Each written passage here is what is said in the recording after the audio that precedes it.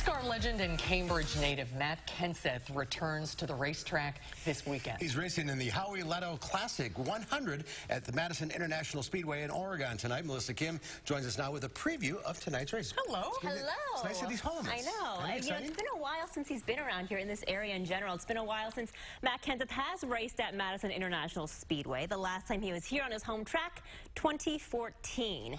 The Cambridge native was a regular fixture at MIS, racing there weekly from 1993 to 1995. He was the track champion in 1994 before he went on to a storied NASCAR career where he was Rookie of the Year in 2000 and won the championship in 2003. Now, he did step away from racing full-time after the 2017 season, but says it always brings back good memories to race at MIS. Yeah, I mean, I'll let you know at the end of the night, how it feels. But it's fun just to come back here. I mean, it's fun to, to drive in here, and we did it, every Friday night during the summer for so many years. And obviously the time goes by really fast, and kind of brings back a lot of memories from getting your car ready to go on Friday and getting it loaded up and driving out here in the hauler and getting ready to race every Friday night. So you kind of brings back a lot of that. So it's neat to get back out here.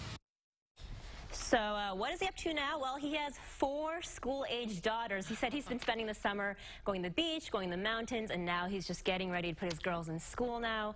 I mean, I'm sure having 4 kids takes up a lot of time. Oh, yeah. And so he's getting to spend a lot more time with his family. He said he doesn't have any more races, though, left on his schedule for this year. So this might be it for him for this year. So where does he live full-time? He lives here, still home full-time. Oh, so he's still here full-time. Yeah, that's great. Yeah, so, to be able to do that, I think a lot of athletes, especially after they're kind of done with their careers, they like to be able to spend that time with their family, especially when your kids are younger, you know what I mean? Definitely. It's nice to be home, to be able to put them on the school bus and stuff. With 4 kids, that's a risky occupation. Yeah, it might be a little more than racing, right? All right, thank you.